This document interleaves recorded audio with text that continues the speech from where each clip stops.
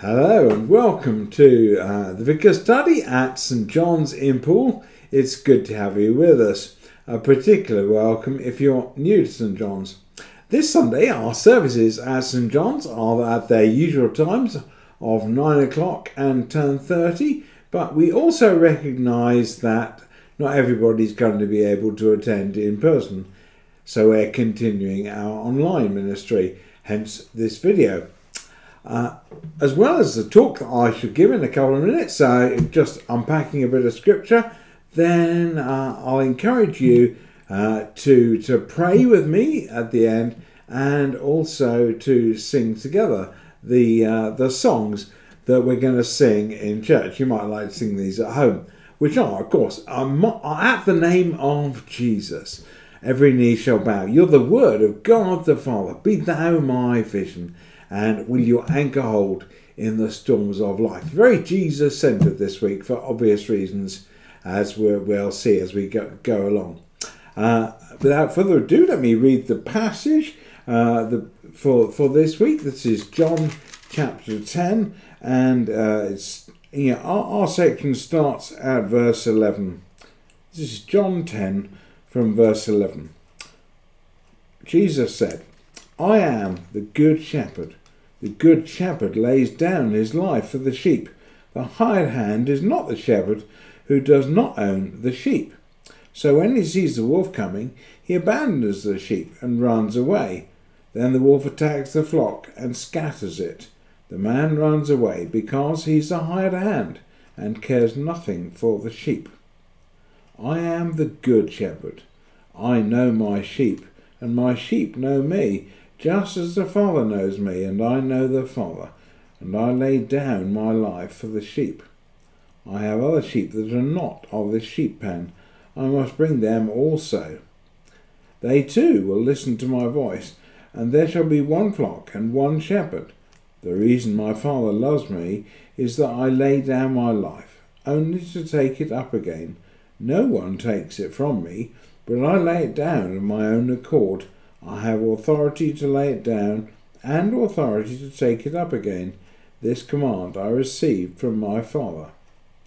The Jews who heard these words were again divided. Many of them said, "He's demon-possessed and raving mad. Why listen to him?" But others said, "These are not the sayings of a man possessed by a demon. Can a demon open the eyes of the blind?" After all, Jesus has just healed a blind man. Then came the festival of the dedication at Jerusalem. It was winter, and Jesus was in the temple courts, walking in Solomon's colonnade. The Jews who were there gathered around him, saying, "How long will you keep us in suspense? If you're the Messiah, tell us plainly." Jesus answered, "I did tell you, but you do not believe. The works I do in my Father's name testify about me, but you do not believe because you are not my sheep. My sheep listen to my voice. I know them, and they follow me. I give them eternal life, and they shall never perish. No one will snatch them out of my hand. My Father who has given them to me is greater than all.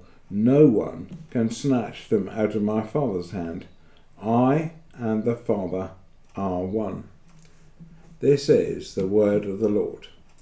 Thanks be to God.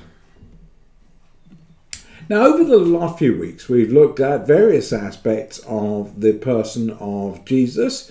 I've described it as like putting together the pieces of a jigsaw and hopefully making a picture that looks like the one on the box. We started with the Magi bringing their gifts of gold, frankincense and myrrh, and we considered the reasons for those gifts. And we moved on to think about Jesus as a teacher with authority, then as a miracle worker doing mighty deeds. And along the way, we've seen Jesus described as the eternal Word, the Word that was in the beginning. Last Sunday, we thought about the word Messiah and all that means, God's anointed king, and so on. Today, we're trying to put all the pieces together. And we're reaching, if you like, the climax of this series on the person of Jesus. And that is wrapped up in today's gospel reading, particularly that last verse.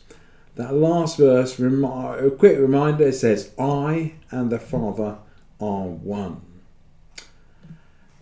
Now, in the church service, our first reading is going to be a reading of Psalm 8, which reminds us of how majestic and glorious God is. He made the heavens above, the Milky Way, and so on, and also the earth beneath and all its occupants. Yet somehow, all of that God is poured into the person of Jesus. He's the embodiment of God the Father. So there's a metaphysical unity between the Father and the Son. It's rather like when in John 8:58, then Jesus says, "Before Abraham was born, I am." That's mind-boggling, and that's a word that we looked at a few weeks ago. Jesus is acting in the Father's name, with the Father's power. Of course, he was sent by the Father into the Father's world. And Jesus describes himself as the Good Shepherd. He does that in verse 11. We heard that right at the beginning of our passage, and then he repeats himself. He does it again in verse 14. And he contrasts the Good Shepherd with, first of all, the hired hand, who's happy to look after the sheep so long as it's not too arduous or too dangerous. But as soon as the wolf comes and there is danger, then the hired hand runs away and leaves the sheep to face their fate alone. And that's just the hired hand. In verses 1 to 10, which come just before this passage, and actually we're going to look at in our service in a couple of weeks, then Jesus contrasts himself not just with the hired hand, but with bad shepherds. And he refers to the Pharisees as bad shepherds. We'll see that more in a couple of weeks' time in our family service. Now, shepherds, we have quaint ideas sometimes about shepherds in England, but certainly shepherds in Israel, Palestine at that time were not gentle characters. They were quite rugged people existing on the margins, outside the villages, on the hillsides and so on, looking after their flock, but not quite being made welcome in respectable society. And Jesus uses that word advisedly to talk about himself as Good Shepherd. He describes himself as Good Shepherd, and he predicts that he will lay down his life for the sheep.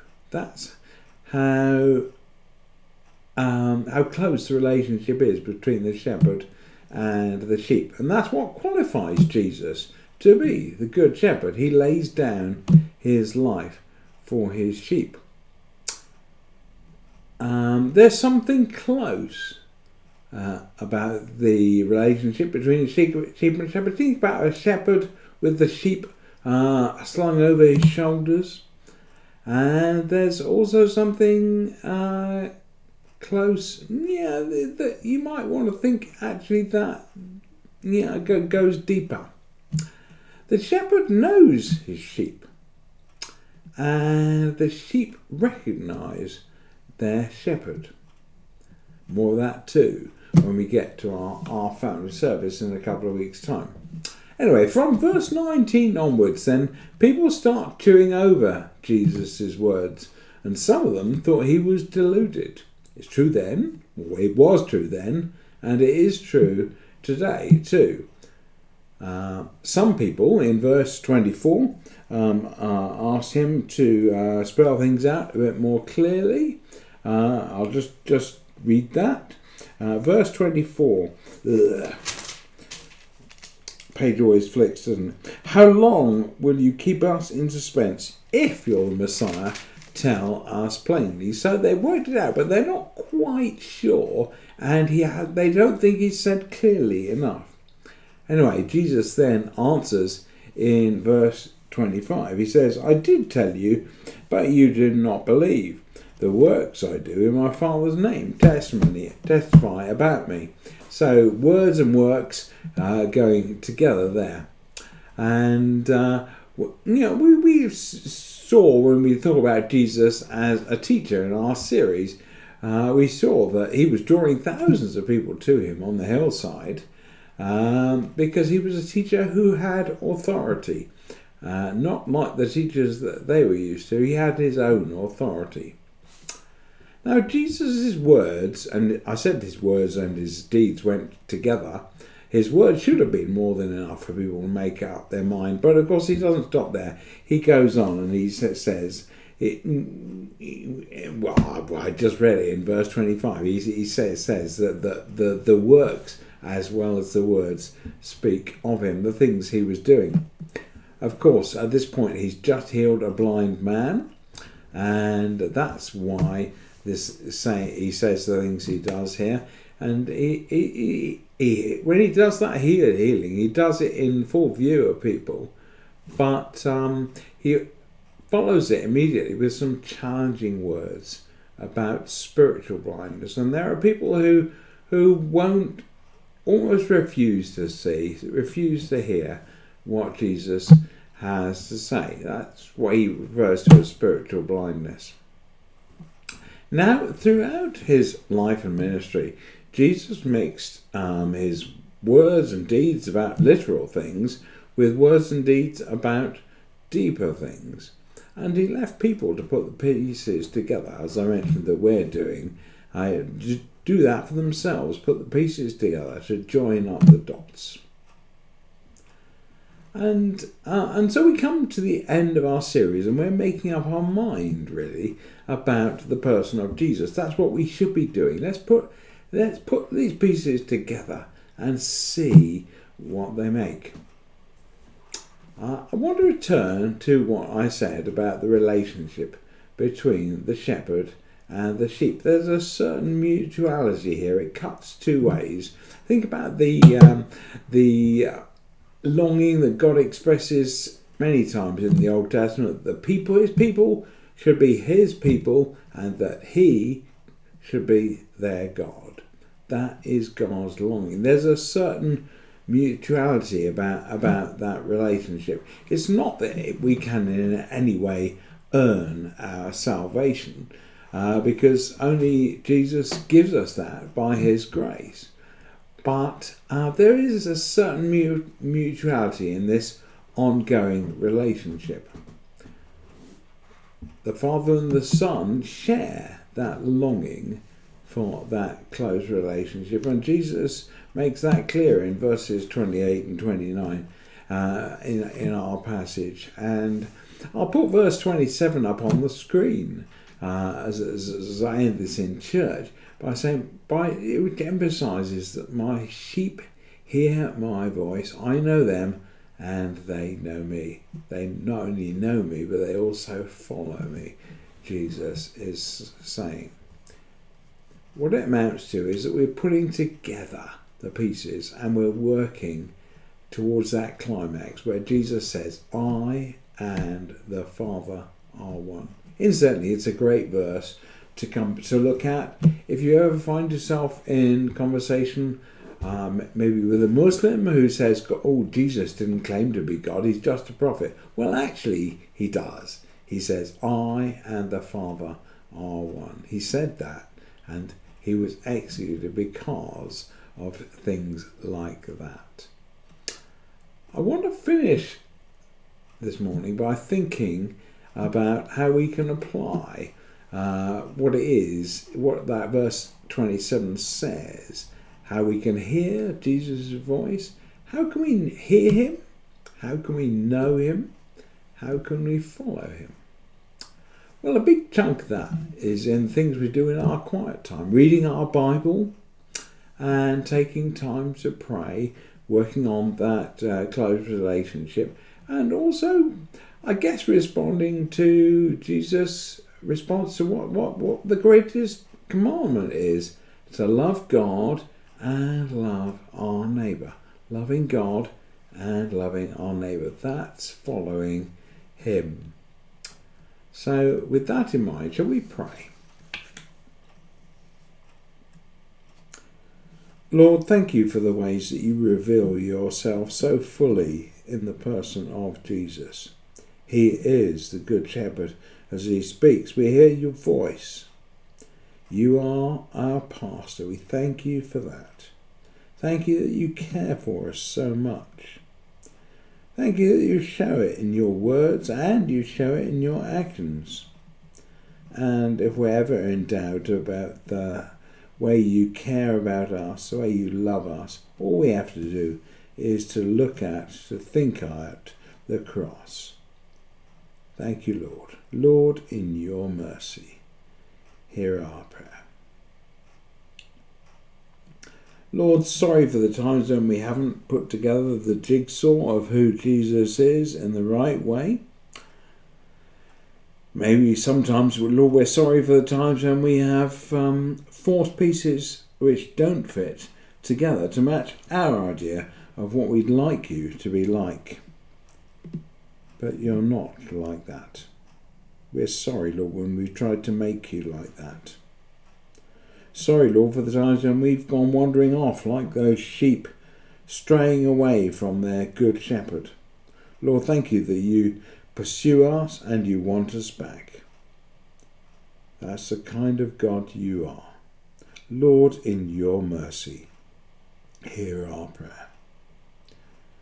Please, Lord, prompt us to keep listening for your voice, paying attention and taking time to reflect on what you say, to follow you closely and infuse our Bible reading and our prayers in such a way that our relationship with you is what it should be. Please lead us, Lord, and prompt us to follow. Lord, in your mercy, hear our prayer. And we pray together the Lord's Prayer, which Jesus taught his followers. Our Father in heaven, hallowed be your name. Your kingdom come, your will be done, on earth as in heaven. Give us today our daily bread. Forgive us our sins, as we forgive those who sin against us. Lead us not into temptation, but deliver us from evil. For the kingdom, the power, and the glory are yours, now and forever. Amen. See you next time.